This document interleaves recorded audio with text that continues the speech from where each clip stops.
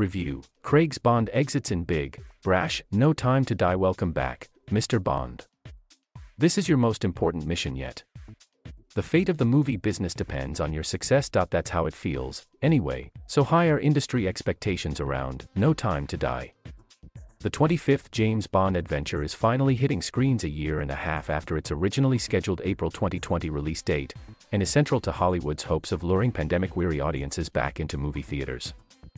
Moviegoers certainly get a lot of Bond for their buck in Daniel Craig's fifth and final adventure as the suave but by now battered secret agent. At 2 hours, 43 minutes, it's the series' longest film yet. Big, brash, explosive, and occasionally even tender, the movie nods fondly to the spy series past while moving, somewhat, into a more diverse, less male-dominated and Eurocentric era. And it definitely provides a respite from weary reality. The coronavirus does not trouble James Bond's world in No Time to Die.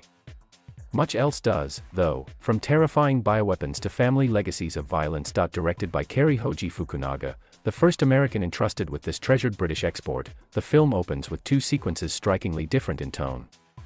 The first is a chilly Scandinavian horror vignette, beautifully shot by cinematographer Linus Sandgren, that introduces themes of imperiled children and poisoned inheritances that will ripple through the film.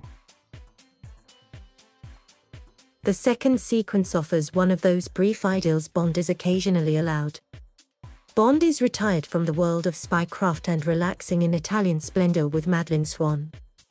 Soon, though, the strains of Billie Eilish's theme song swell over the opening credits, and Bond is back on more familiar and hazardous terrain. All is not well in the world. There are strains in the U.K.U.S spying relationship, and a deadly feud among international avilders.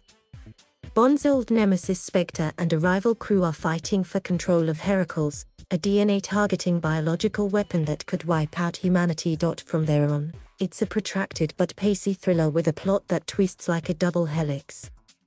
All Bond films are made from essentially the same ingredients. What sets them apart is the chemistry of their combination. No Time to Die has all the required elements: gorgeous locales, from Cuba to Norway to a chilly, handsome London.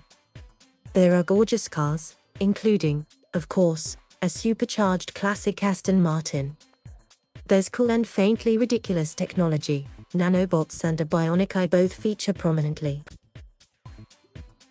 Screenwriters Fukunaga, Neil Purvis, Robert Wade and Phoebe Waller-Bridge. Some moments of left-field humor seem to bear the Fleabag creator's stamp, satisfyingly tweak the recipe. Female characters who are there to kick ass rather than tempt Bond include Ana de Armas' unflappable CIA agent Paloma and Lashana Lynch Snomi, a black 00 spy who has no time for Bond's patriarchal platitudes. There's a respectful but playful sense of the series' 6-decade past. Craig delivers some of the mandatory lines, Bond. James Bond, with a touch of Roger Moore's raised eyebrow. Bad guys speak Russian. Rami Malek's facial scarred villain, Lyatzifer Safin, prowls a brutalist bunker lair that Dr. No would be proud of. Malek gives a performance full of quiet menace, though a British charity, Changing Faces, has chastised the filmmakers for equating disfigurement with evil. The movie has a valedictory, let's get the band together one more time feel, as Bond enlists old comrades, including Naomi Harris's Moneypenny and Ben Whishaw's Q, to destroy the weapon of mass destruction.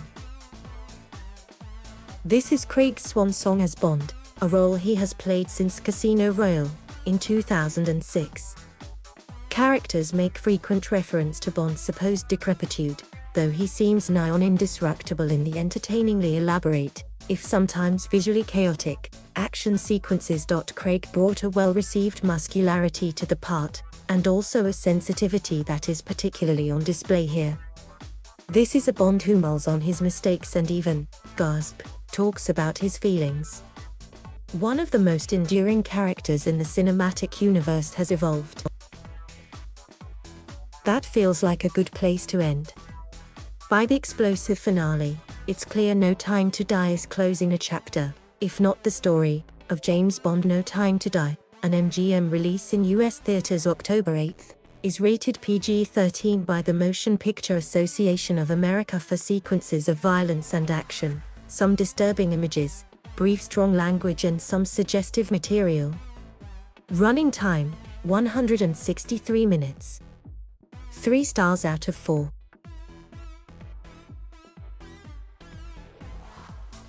Thank you for watching. Please subscribe